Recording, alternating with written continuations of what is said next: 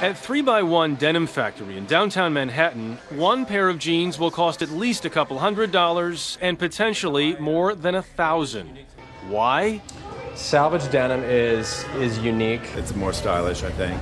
Selvage is a much-desired old-style heavy-duty denim. And Cone Denim's White Oak Factory in Greensboro, North Carolina is one of the few places in the world that still makes it. I think it's wonderful, so it keeps us busy. But I ain't gonna pay no $350 for no pair of jeans. When her bosses first pulled these mid-century Draper looms out of storage, 77-year-old Mildred Bolin thought it was a fad. But 10 years later, the machines are still running, and so is Bolin. My daughter says, "Mama, you made out of better stuff than I am." It's that better stuff that keeps this 107-year-old plant in business. You can see that it's an authentic fabric made on an old shuttle machine. It is, however, a struggle.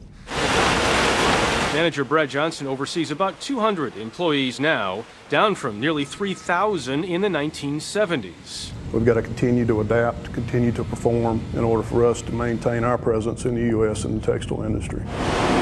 Part of the larger trend that's seen the U.S. lose almost 70% of its textile manufacturing jobs in the past 20 years. You have downsized on more than one occasion, but you never get used to it. Staley Vincent is Director of Human Resources and a second-generation employee. A lot of people have come through this plant, have fed their families, built homes, and it provided an excellent source of income. You know, manufacturing supports the middle classes in this country.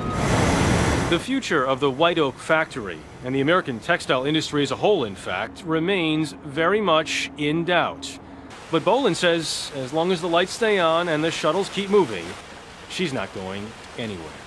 I come down here, if that gate's open, I'll go in. If it's got a lock on it, I'll go back home. A share of the market seems worth fighting for. Sales of pricey jeans are projected to grow nearly 4% this year to more than $8 billion.